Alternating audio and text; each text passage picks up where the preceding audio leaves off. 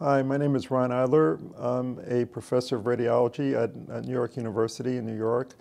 I am a musculoskeletal radiologist and I have a strong background in ultrasound, and I wanted to share with you today my experience now in 3 different institutions in starting up a musculoskeletal ultrasound practice. I think this is really important. There's a tremendous amount of interest in musculoskeletal ultrasound, and I think the experience that I bring from 3 different institutions may be of value if this is something you like to incorporate in your ongoing radiology practice.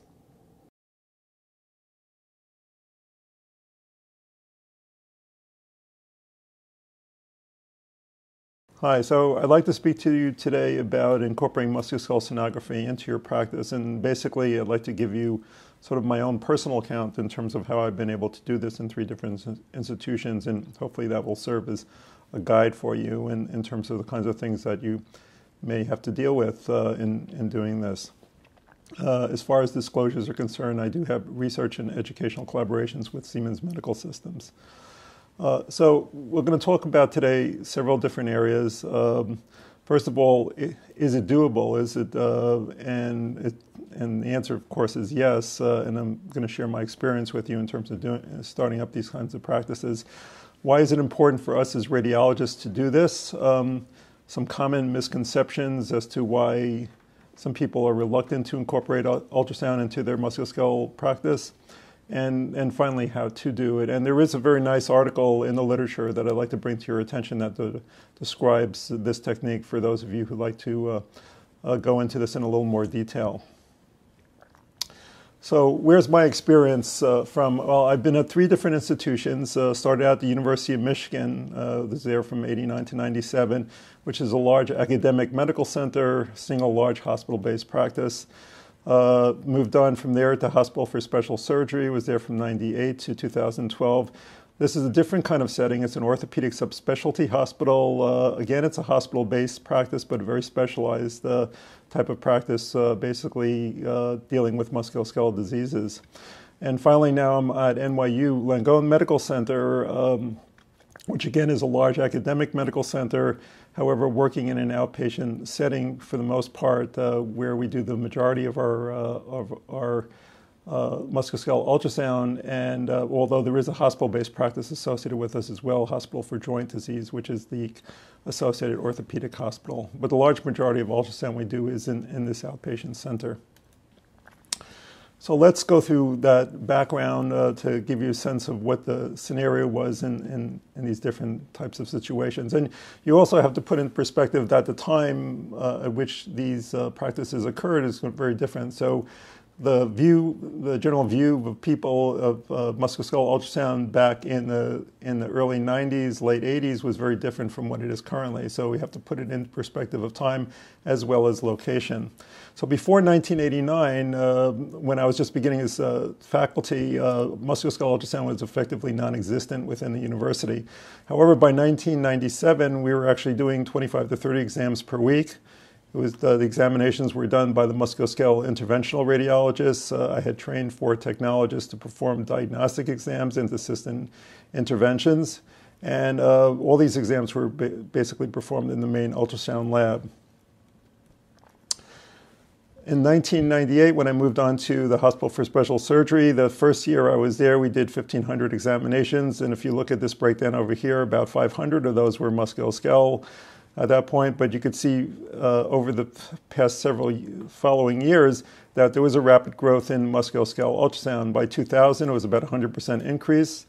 By 2002, we were actually doing over 500 cases a month. We had 2 high-end machines, and we had 3 techs at that point, and it was a proposed expansion. And then finally, by the time I was leaving, we were actually doing over 1,000 cases per month. About 50% of those were all interventional. We had 4 high-end machines, 6 technologists in 4 rooms. And then finally, in my current experience, and this is in the environment where musculoskeletal ultrasound has really caught on fire in not only in radiology certainly, but in a number of different areas such as emergency medicine. But even in that kind of setting, you could see that we have 2 high-end machines, we have 2 technologists, exams performed by the interventional radiologists, and our numbers have increased significantly from when I started about 200 to over 400 cases per month, and that number is rapidly increasing.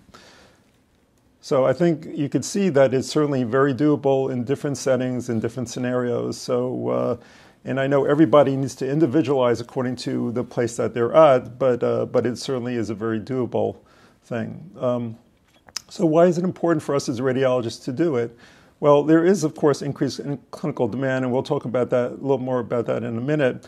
Non-radiologists will do it and are doing it, and so if we don't do it, then it's really one of those areas that we will lose as imagers. It does provide a new revenue source if you don't already have it incorporated in your practice. I think it is in keeping with our expertise as multidisciplinary or multimodality imagers, where we really have tremendous expertise in a variety of different imaging areas, as well as ultrasound. And I think probably most importantly, it makes us a visible member of the clinical team, and we'll talk about that more in a few minutes.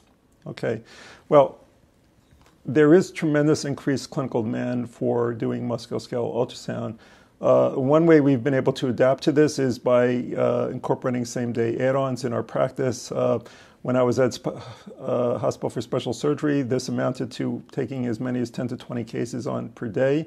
It's something we can do fairly easily in ultrasound, whereas if you're going to schedule for something like an MR, sometimes there could be a several-week waiting list. So these are exams that we can do, and we can oftentimes offer same-day service to the patients. See them and treat them in the same day, which is quite significant. At NYU, that number is about 4 to 8 today in our current experience, although that seems to be increasing as well. And there are a variety of different clinical services that are really impacted by our offering this service. In my experience, I basically have dealt with all these types of clinical services, probably orthopedic surgeons, non-surgical sports medicine, rheumatology, probably among the largest of these groups, but certainly I've dealt with all these individuals. And once you offer that service to them, they will be more than happy to oblige you by giving you referrals. Now, as I mentioned before, there has been increasing interest by non-radiologists in performing ultrasound, and just a quote from an article, and this is back in 2001, that appeared in the rheumatology literature by an Italian rheumatologist, no less. Ultrasound is a safe, cheap, and powerful tool for evaluating soft tissue involvement in rheumatic diseases, and should be regarded as an extension of the bedside clinical examination, which is certainly one reason that non-radiologists are interested in performing it. And then, of course, the follow-up statement, the simplicity and reliability of the technique might warrant rheumatologists to undergo sonographic training. So this is really the lead into the non-radiologists doing this type of imaging. I have on the right here a slide or a graph that was in an article that actually Dr. Nazarian was a co-author on in the Journal of American College of Radiology. This is in 2012, and it looks at trends of utilization for ultrasound for just diagnostic purposes. And you can see among radiologists, this top blue curve over here, it's rapidly increasing, but if you look at non-radiologists, it's also significantly increasing.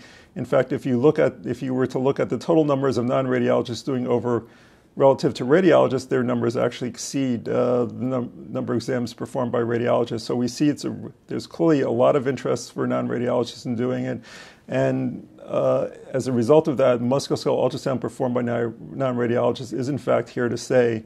And so it is something we have to deal with in the future. So the question is, how can we work in that type of environment? I think there are a number of reasons for this interest. Of course, there, as I indicated before with the Italian radiologists, rheumatologists, excuse me, there was already precedent set outside of the United States for non-radiologists performing ultrasound. There has been in recent years a proliferation of inexpensive, portable, relatively high-quality ultrasound scanners, so-called laptop scanners, and so it's become much less. Much more affordable for these individuals to obtain ultrasound equipment and really obtain relatively high quality images. It's of course a new source of revenue, which is something we all think about. There are numerous courses out there, websites and so forth that are available to non-radiologists. I know I've had, as far as observers, non-radiologists come to our institution at HSS, and I know some of my colleagues have had the same experience as well. And of course, it's been integrated into part of their fellowship training, such as in emergency medicine and in rheumatology are two good examples of that. So they're really it's really incorporated into their training currently. So the bottom line is if we're not doing it, then we will lose it, because there's certainly a lot of interest by others to do it as well. Well, as I mentioned before, there is enhanced revenue, and as we all know, procedures pay, and I would say the large percentage of the exams that we do are in fact interventional. Interventional procedures are greater than 50% of our current musculoskeletal ultrasound service, which are predominantly performed as outpatient exams. There are a variety of different procedures that we do in terms of aspirations and injections. We inject and inject a number of different substances. I would say the majority of about MR arthrograms that I do, and probably half of the MR arthrograms that we do in our department are injected under ultrasound guidance. And there are a variety of other newer procedures that are very amenable to ultrasound, such as tenotomy, platelet-rich plasma therapy, stem cell injections, and so forth, as well as other procedures that are very conducive to ultrasound guidance.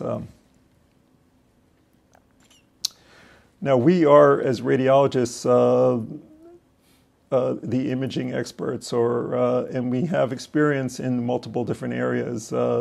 We can go cross easily from boundaries, from areas such as magnetic resonance imaging to ultrasound, and really need to utilize that expertise, and we do utilize that expertise when we perform a variety of examinations, and musculoskeletal ultrasound is no different.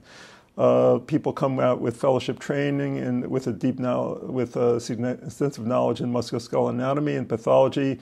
We have multimodality expertise. There are many fellowship programs, or certainly substantially increased number of fellowship programs that incorporate both ultrasound and MR in their training. We know how to optimize our images. We learn scan techniques, and we're also trained to do a variety of image-guided interventions. And so it's very much in keeping with us as radiologists that we be doing both ultrasound as well as other modalities that we normally incorporate into our practice.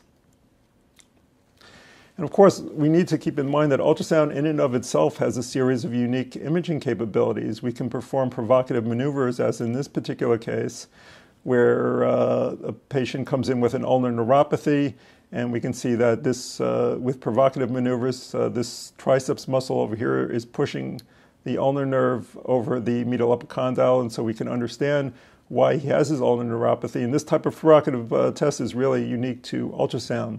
And of course, when we do ultrasound-guided procedures, we can have direct visualization of the needle and the injected material, as in this particular case, where we have a needle in a ganglion cyst along the dorsal aspect of the ankle, and we're looking at the injected material as it goes in, so we know we're getting in the right area. So there are a variety of reasons why ultrasound really would play a unique role in our imaging capabilities in and of itself. And finally, it avoids imaging that may be prohibitive or simply overkill. A patient comes in with a bump in the back of his wrist or a bump in his elbow, and the question is there a ganglion cyst or some other type of soft tissue swelling? This is a simple target examination. It doesn't necessarily require that the patient go on for more advanced imaging. So here we have an example of a patient that had soft tissue swelling over his elbow. If you're looking in a subcutaneous fat, you see this well-encapsulated echogenic mass over here, and this is fairly typical for a subcutaneous lipoma, and this is a 5-minute examination. Fairly easy determination to make. Or we can see pathology in the setting of indwelling hardware, which may be difficult to evaluate with other types of imaging modalities, such as CT or MR, where there's either streak artifact or susceptibility artifact. Where in this case, we have a patient that had a wrist fracture, has a volar plate, and we can see a threaded screw projecting through the posterior cortex of the radius, impinging on one of the extensor tendons of the wrist as being the source of the wrist pain. So this is a determination that would be difficult to make any other way. And of course, we were all aware of the fact that not everybody is amenable to having MRs or CTs, particularly MR. In the case of a lot of soft tissue abnormalities, if there's a pacemaker, aneurysm, cliff, and so forth. So ultrasound really serves a purpose of an additional modality to address some of these issues. I think most importantly, the radiologist becomes a visible member of the clinical team. I think there's an altered perception by the patient as well as the clinicians in terms of how they view the radiologist. The radiologist is not simply someone who sits in the reading room with the lights turned off and just reading his films. It allows us direct hands-on contact with the patients. The patients will view the radiologist as being one of the people who are helping to treat their pain. I think it promotes a much higher level of visibility for radiologists within both the hospital as well as the community. And so the ultrasound person becomes part of the clinical, ultrasound then becomes part of the clinical algorithm in treating a number of problems. And that's been my general experience at all the institutions I've been at. So there have been some common misconceptions, I mean, from way back when that I remember discussing this with various people as to why we should be doing ultrasound. One of them, of course, it negatively impacts our MR volume. It may take a long time to do. It's operator dependent, therefore it's unreliable. It can be hard to learn, and the images may be difficult for clinicians to relate to. Well, let's look at some of these. In my experience, this has not been the case as far as negatively impacting MR. When I was at special surgery, our MR volume in 2001 had actually grown 65%. There was a hospital approval to expand to a larger number of high field strength systems. By the time I was leaving in 2012, we had actually had 10 high field strength magnets and doing approximately 2,400 examinations per month.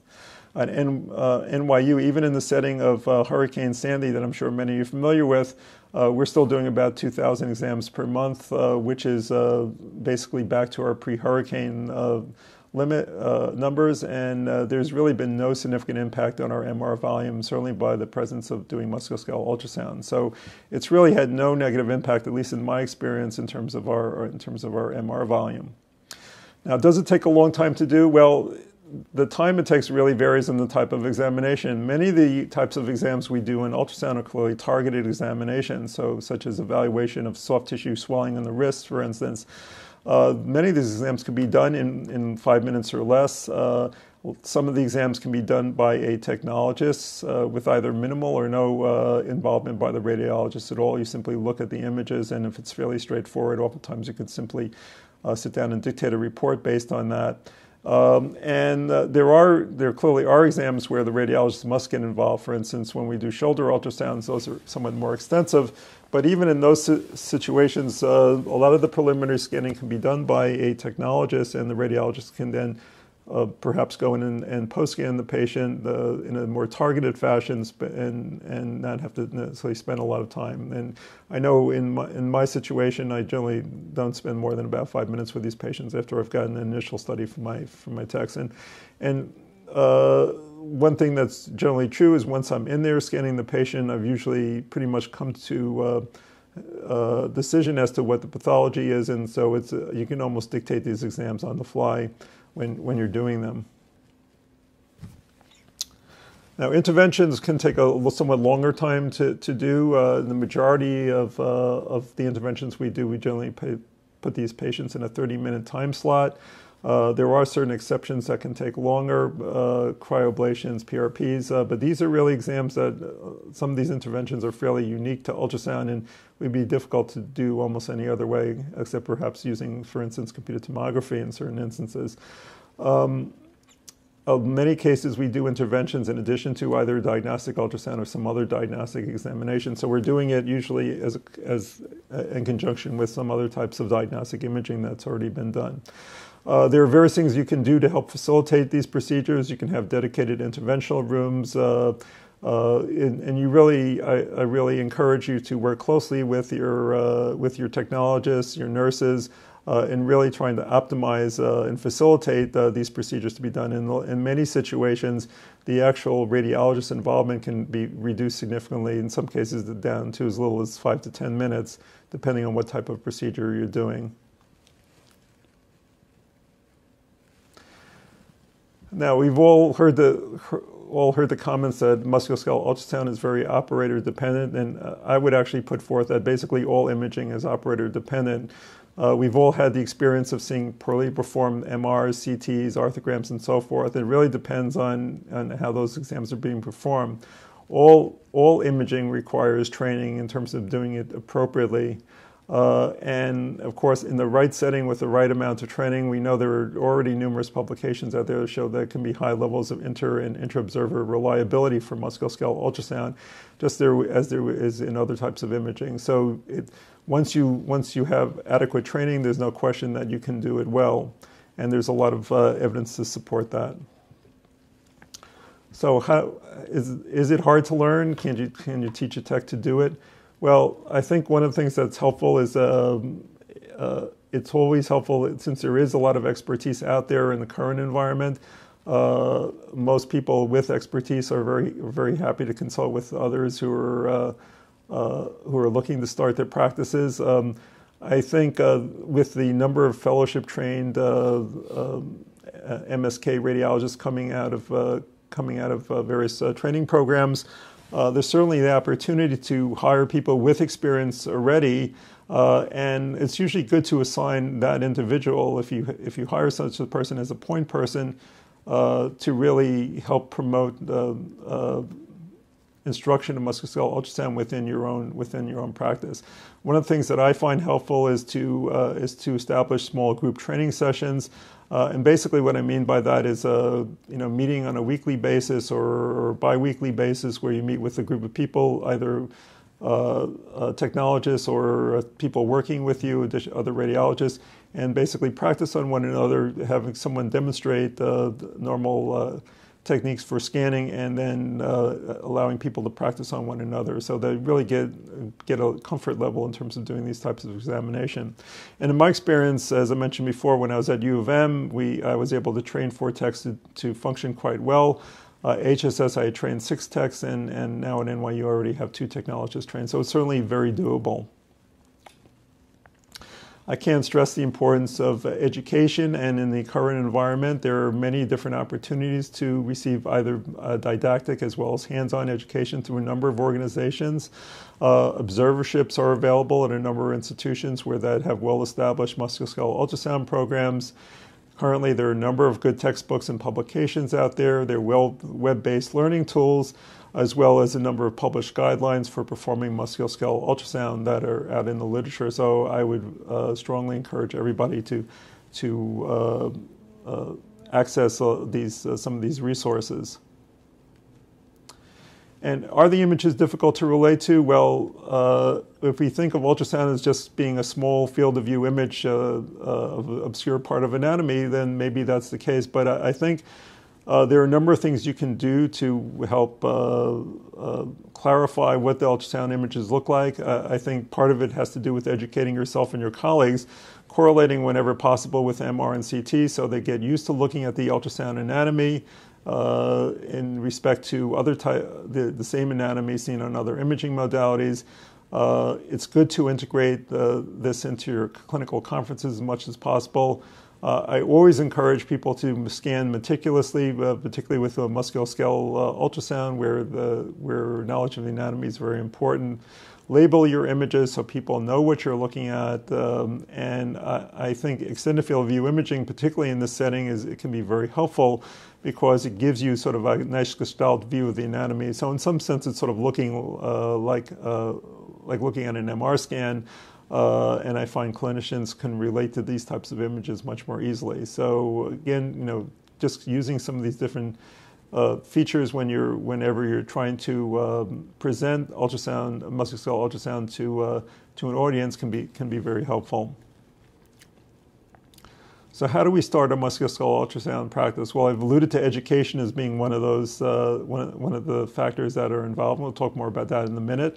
Logistics, of course, in terms of how you set it up, people you speak to, and I think very importantly, and something we don't do well as radiologists, but something we need to do, particularly in the current environment, is advertise ourselves, basically. How do you promote it within the literature, and how do you promote it within your local hospital setting and so forth? This is an example of one of the things that I started at HSS and we're continuing at NYU is a so-called ultrasound of the month, something that we have out there either in the intranet or in our regular or local intranet.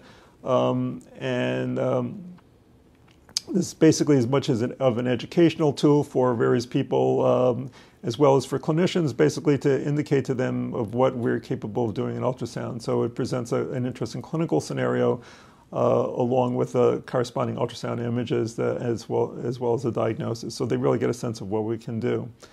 So educating your colleagues is very important. One way to do this is to attend staff conferences, educate your radiology colleagues within the context of your clinical, your local conferences, talk to clinicians, attend their conferences as much as possible, let them know what you can do, determine their specific interests, where their interests lie, so you can get a sense as to what's important to them and where you might be able to add to what's important to them in terms of ultrasound. As I mentioned several times already, offering to take add-on patients can be very important. Really improves the quality of the quality of medical care that they can offer, and I think once you start offering this service to them, they'll actually start utilizing you quite a bit more. Whenever you have an opportunity to talk at the clinical conferences, the showcases, so people can get a sense as to what the various types of pathology looks like, and you can see the kinds of things that you can do. And at least in my own experience, for those of you who work in academic institutions, research collaborations can be very helpful. When you start such collaboration, oftentimes you bring clinicians in, they begin to see what you can do, and then next thing you find out is that they're actually starting to make referrals of various types of clinical exams for you as well. So that's actually one handy way to start such a, to get a set of referrals. So as I mentioned before, in educating your colleagues, setting up a website can be very helpful. These can be cases of the month, as I mentioned before. They can be how-to manuals in terms of how to do various types of scans, such as shoulder, elbow, and so forth. They can be interventional type of web pages, and we've had experience doing both of these, and there are a number of good websites out there already from various institutions, such as University of Michigan, for instance, that really have a lot of information in terms of doing musculoskeletal ultrasound. You can set images up on your local web page, which is the Ultrasound of the Month, as I mentioned before, which offers a clinical synopsis and a few relevant images to help educate not only your colleagues, but also the clinicians within the institution, so they can see the kinds of things that you can do with ultrasound. Now, finally, logistics become very important. So once you have the interest, obviously you have to do the you have to know where you can set up how you can incorporate this easily into your practice. And one way to do that is working with your administrative staff to know how best to schedule these types of examinations, how to code them, and how to bill for them in order to incorporate them into your practice. Working with your clinical colleagues and nurses and technologists, as I said, it can be very important. It's sort of, you can help determine the types of exams you can do, the necessary workspace that you will require in order to perform ultrasound, where the workspace should be located, and get a sense of how it will work into your already existing workflow. And as I mentioned, since there is a lot of expertise out there already, it's most people are very amenable to, as I am, for instance, to be contacted either by email or by phone, and you can certainly ask some questions in terms of, since you already have an established practice, kinds of things that would be very helpful for you to consider when you want to incorporate it into your own practice. I've indicated in this slide a number of common CPT codes that we use for both diagnostic and interventional examinations, these are some of the numbers, some of the CPT codes that we find very useful and that we're currently using for billing these examinations. And finally, it's very important once you want to set up a practice is to learn how to promote it. And of course, conferences is one way to do it. But advertising can be very helpful. This could be advertising through web-based means, such as Ultrasound of the Month, for instance. You can have brochures that you distribute, both available within within your practice when patients come in that they can access, or brochures that you mail out. We've sent out letters to referring clinicians to let them know the kinds of services that we offer, including ultrasound. And as I mentioned before, being available to take add-on cases can be very helpful, because it's one way of promoting the service and at the same time letting clinicians know you're out there and you can take their patients on the same day for certain types of procedures. It's important to stress the complementary role of ultrasound with other types of imaging modalities, so that, and part of this is so that your colleagues know when they're reading an MR scan what types of examinations might be appropriate to refer for ultrasound guided. So for instance, in this case, there's a patient with a meniscal cyst seen on magnetic resonance imaging, and this was very conducive to an ultrasound guided aspiration and injection. So once you see this, then you know that this can follow, and it's a very nice way to treat these examinations. And as I mentioned before, there are examinations that necessarily aren't conducive to either MR or CT, so be aware of this when you discuss ways of dealing with various types of abnormalities with clinicians. You can keep that in mind and know which patients would be appropriate to go on for ultrasound examination. And so that's another way to help build up a referral basis. So we've spoken about a number of things in terms of studying up your ultrasound practice. What I'd like to stress is that a musculoskeletal ultrasound is an important service to offer for a variety of reasons, as we've discussed, and importantly, if we don't do it, we will lose it. It is doable. Just educate yourself and your colleagues so they know what's appropriate and they can sort of relate to these images. If need be, start simple. Think of the kinds of things that you feel comfortable doing in terms of starting out with, but and I think you'll notice that once you start getting some confidence, you can expand to more complex types of procedures. I think being available to take on add-ons can be very helpful, and very importantly, advertise. I can't stress that enough, so people know what it is you're doing. I think once you've done this, you'll find that musculoskeletal ultrasound will enhance your radiology practice, and I think you'll be surprised to see what kind of impact you have on medicine, how it's done in an institution, and you become a more valued member of the clinical team. So I'd like to leave you with this. There's no time to lose. Call and find out about starting your musculoskeletal ultrasound practice today. Thank you very much.